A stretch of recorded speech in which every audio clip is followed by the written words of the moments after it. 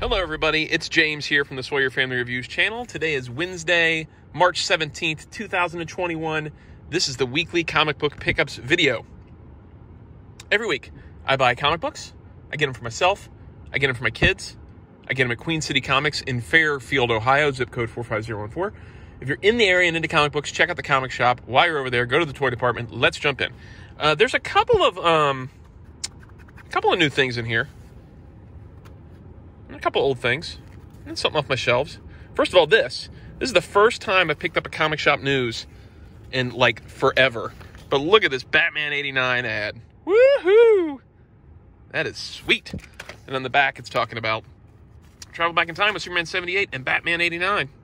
I am going to travel back in time with Superman 78 and Batman 89. So that's cool. Let's see what's in here. Some new, old stuff. I grabbed The Last Phantom Annual number 1.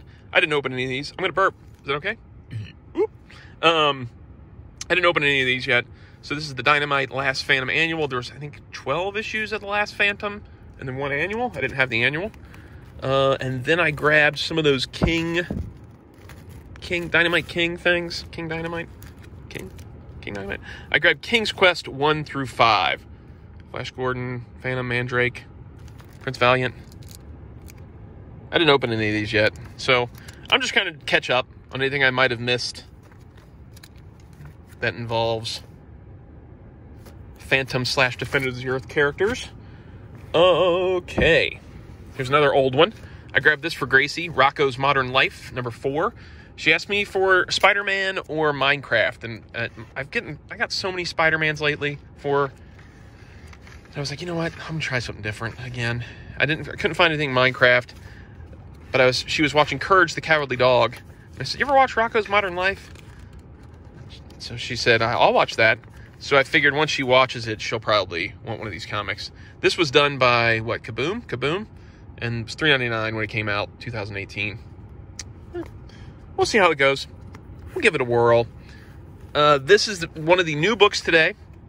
I grabbed these for the boys. I don't know if I read anything past the first one or not. I don't think I did, but I know they are, and I could just read theirs. So this is Transformers Back to the Future crossover, $3.99 from IDW, issue 3. The first one was really good. It's kind of a what-if tale that kind of crosses over between the Back to the Future story and Transformers, and the whole world changes. And it's kind of like the whole thing is a vehicle, no pun intended, for the Transformers Back to the Future toy crossover, being Gigawatt, the transforming Back to the Future DeLorean. I'm not as invested in this as I was the Ghostbusters Transformers crossover. I think that this was good. The first one was really good. It was fun. I don't know. It seems like a tougher crossover to accept for me. I don't know. But it's good. I'm not saying it's bad or anything like that. I'm just not as jazzed as I was for Transformers Ghostbusters. And then the last new book today is the Transformers. Teenage Mutant Ninja Turtles Last Ronin Director's Cut of issue 1. This is $11. Jumpin' Jiminy Christmas. But it's got the Last Ronin issue. I'm trying not to be spoilery, so I'm kind of still trying to carefully not show you which turtle is the Last Ronin, because I don't want to ruin it. And I may have ruined it flipping through there. But it's a director's cut, so there's extra stuff, like breakdowns and stuff inside here, interview stuff. So if for some reason you've missed out on Last Ronin, here's your way to catch up and get sort of a special version. And that was $10.99.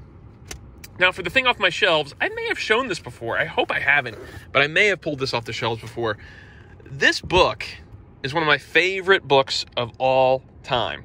The Celebrated Cases of Dick Tracy. This came out real close to when the movie hit, this version of it. I think it hit him out before, and I think they just did this version back then. This one's got a name in it, Buck Jenkins. This is Buck Jenkins signed this one for me. My original copy is at my parents' house still, so I bought another one because they're so cheap, just to keep on the shelves here at my house. I loved this book so much as a kid because it has everything you want for Dick Tracy. It's got like every villain you'd want the full story on. It's got him in here. You got Blank, Littleface Finney, the Mole, BB Eyes. 88 keys, flat top. And so it's got the entire story reprinted in here of each of these famous meetups for Dick Tracy. I used to love, you know, snow days. I'd stay in and read this book, or sick days.